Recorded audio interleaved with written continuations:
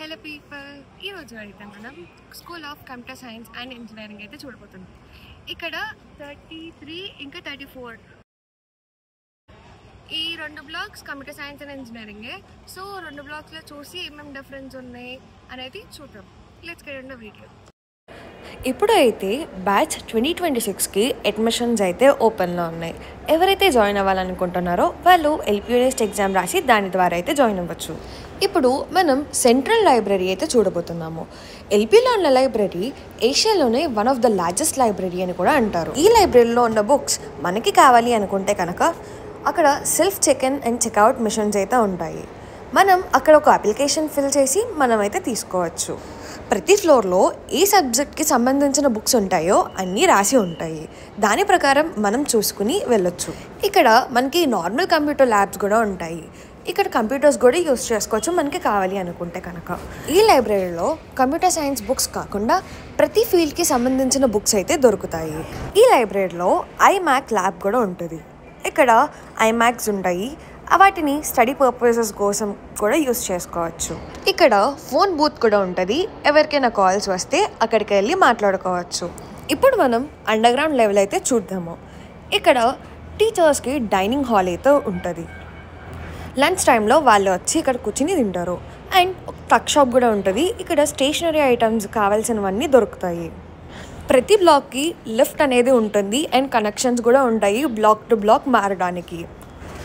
School of computer science and engineering times higher education ఇంపాక్ట్లో second rank అయితే వచ్చింది. NIRF ర్యాంకింగ్లో అయితే top 50 college కింద ఉంది. సెకండ్ లెవెల్లో ఫ్యాకల్టీ రూమ్స్ ఉంటాయి.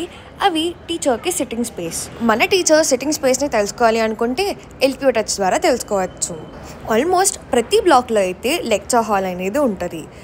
ఈ లెక్చర్ హాల్లో మాకు ప్లేస్మెంట్ డ్రైవ్స్ అనేవి జరుగుతాయి. ఈ రూమ్ కెపాసిటీ చాలా పెద్దది కాబట్టి ఇక్కడ హ్యాకథాన్స్, డేటాథాన్స్, క్విజెస్, కాంపిటీషన్స్ అనేవి చాలానే జరుగుతాయి. ప్రతి క్లాస్ రూమ్లో ప్రొజెక్టర్ అండ్ AC అయితే మ్యాండేటరీ. ప్రతి క్లాస్ రూమ్లో ప్రొజెక్టర్ ఇంకా AC అయితే మ్యాండేటరీగా ఉంటుంది. ప్రతి బ్లాక్లో స్టూడెంట్ అచీవ్మెంట్ బోర్డ్ అనేది ఉంటుంది. మన కాలేజ్ నుండి ఇప్పటిదాకా ఎవరెవరు ఏం అచీవ్ చేశారో అనేది ప్రజెంట్ చేస్తారు. School of computer science and ఇంజనీరింగ్లో హైయెస్ట్ ప్యాకేజ్ వచ్చేసి 3 crore, అది కూడా జర్మనీలో. 33 బ్లాక్లో అయితే మనకి కెరియర్ గైడెన్స్ సెల్ అనేది ఉంటుంది. ప్లేస్మెంట్ రిలేటెడ్ క్వెరీస్ ఏం వచ్చినా అక్కడికి వెళ్ళి సాల్వ్ చేసుకోవచ్చు. ఇప్పుడు బీటెక్ CSE NBA అక్రియేటెడ్. ప్రతి సెకండ్ లెవెల్లో అయితే చిన్న కెఫెటేరియా టైప్ కూడా ఉంటుంది. ప్రతి బ్లాక్కి ప్రతి ఫ్లోర్లో ఏమేమి ఉంటాయి అనేది ఇన్ఫర్మేషన్ బోర్డ్ అయితే ఉంటుంది. ఒక నోటీస్ బోర్డ్ కూడా ఉంటుంది స్టూడెంట్స్కి ఏమేమి జరుగుతున్నాయి అని తెలుసుకోవడానికి. ఈ బ్లాక్లో మనకి కంప్యూటర్ ల్యాబ్స్ కూడా ఉంటాయి. ఈ కంప్యూటర్ ల్యాబ్స్ని మనం కంప్యూటర్ నెట్వర్క్స్ ఇంకా ఆపరేటింగ్ సిస్టమ్ లాంటి లాంగ్వేజెస్ కోసం అయితే యూస్ చేస్తాము. LPUలో చాలా టైప్స్ ఆఫ్ క్లాస్ రూమ్స్ అయితేనే ఉంటాయి, కానీ ఇది వచ్చేసి ఒక టైప్. CSEలో కోర్ CSE కాకుండా దాంట్లో మైనర్స్ కూడా ఉంటాయి. దాంట్లో నుంచి కూడా మనం చూస్ చేసుకోవచ్చు. Like cyber security, cloud computing, web development, data science అలాంటివి వాటిల్లో చూస్ చేసుకుని మన జర్నీ అయితే స్టార్ట్ చేయొచ్చు. మీరు LPUలో ఎలాంటి కాంపిటేటివ్ ప్రోగ్రామింగ్ జరుగుతాయి, ఎలాంటి ఈవెంట్స్ జరుగుతాయని తెలుసుకోవాలి అనుకుంటే కనుక ఈ బోర్డ్ని అయితే ఒకసారి చూడండి. ఈ బ్లాక్లో మనకి క్యాప్జెమినీ కోడ్ ఎక్స్పీరియన్స్ సెంటర్ అయితే ఉంటుంది. Academic learning and industry needs కోసం గ్యాప్ అనేది ఉంటుంది కదా, వాటిని ఫిల్ చేయడం కోసం అయితే ఈ కోడ్ ఎక్స్పీరియన్స్ సెంటర్ని అయితే పెట్టారు. ఇది అయితే ఒక కోఆపరేట్ ఎన్విరాన్మెంట్ కోసం ఇంకా hands on learning and real లెర్నింగ్ని నేర్చుకోవచ్చు. ఇక్కడ ప్రతి ఈవెన్ నెంబర్ ఫ్లోర్స్లో అయితే మనకి వాష్రూమ్స్ ఇంకా డ్రింకింగ్ వాటర్ అయితే అవైలబుల్గా ఉంటాయి. ఇది వచ్చేసి ఇంకో type of class room. Almost మనకి రెగ్యులర్ క్లాసెస్ అనేవి ఈ క్లాసెస్లోనే జరుగుతాయి. LPUలో ఉన్న ఫ్యాకల్టీ వాళ్ళు ఆల్మోస్ట్ అందరూ PhD కంప్లీట్ చేసిన వాళ్ళు ఉండడం వల్ల మనకి ఎడ్యుకేషన్ అనేది చాలా బాగుంటుంది. CSEలో యావరేజ్ ప్యాకేజ్ వచ్చేసి 14.97 LPA. CSE ప్లేస్మెంట్స్కి వచ్చే టాప్ రిక్రూటర్స్ లిస్ట్ అయితే చూడొచ్చు మీరు.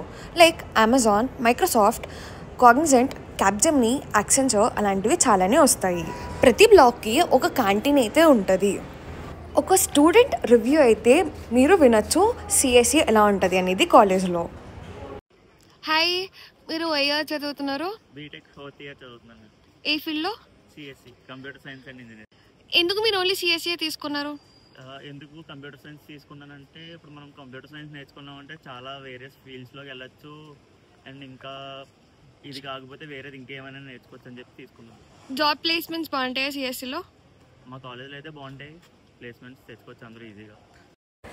సో సిఎస్సి బ్లాక్ అయితే ఇలా ఉంటుంది. మీకు ఏమైనా క్వైరీస్ ఉంటే కామెంట్ బాక్స్లో కామెంట్ చేయండి. Thank you.